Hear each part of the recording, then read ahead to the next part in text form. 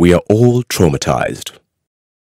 Trauma in our soul is caused by an event that overwhelms us. Our thinking, our ability to feel, and our will are no longer in balance, and our being becomes disorientated and dysfunctional. Traumatic events happen every day in children's lives. Domestic and gang violence, physical, emotional, or sexual abuse, illness, death of a beloved one, accidents, natural disasters such as floods, storms and fires, loss of a home, acts of war, poverty, and many more. We respond to emotional shock with flight, fight, freeze, or camouflage. An ancient survival mechanism in which the amygdala, a small area in our brain, sends out the command to protect ourselves.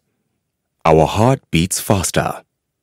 We breathe faster to pull more oxygen into our lungs. Our muscles fill up with more blood, and we start sweating to cool us down.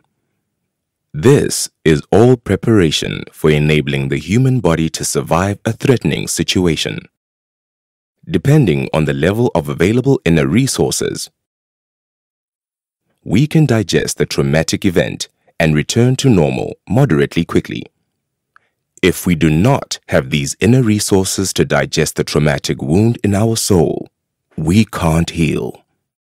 Vulnerable children in vulnerable communities lack these resources.